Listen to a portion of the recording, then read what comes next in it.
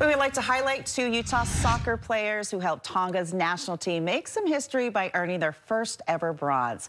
Now, back in September, Korea Malohufo'o and Sienna Filimoiatu, they played in the under-16 women's championship for football, soccer, with the Tonga national team. Now, both are from Utah County, and they were invited to represent the island.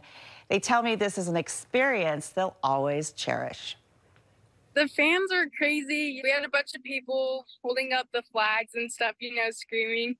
It was awesome. It hit me more in my heart to understand that this was such a big thing for them and back home. Yeah, both girls, they plan on playing for Tonga again next year, most likely with the older group, the 19-year-olds. Their goal is to make it eventually to the FIFA World Cup. They're aiming high. Congratulations to them.